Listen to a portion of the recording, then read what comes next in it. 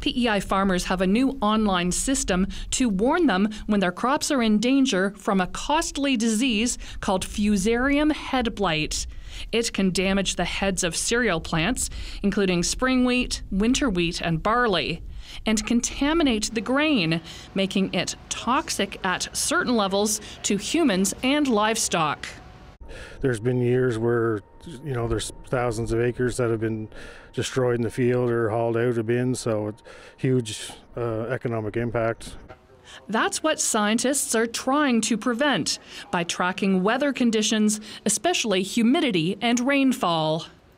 Generally, this disease is quite endemic in our area, which means it's pretty much here all the time.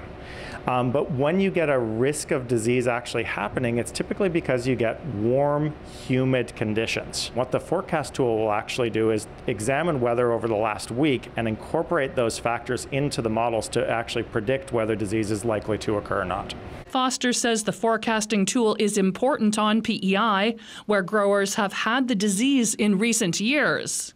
It's hard to predict whether in any given year you're going to have fusarium head blight. Over the years, we've had a number of different epidemics, and the growers here will all remember 2023 was a pretty bad year for fusarium head blight, where a lot of grain was lost because of the disease. Foster says a warning system is important because once fusarium head blight is in a field, it's hard to stop, and spores can even spread to other crops in other fields. Researchers are also tracking how pathogens like this one are responding to changing weather conditions.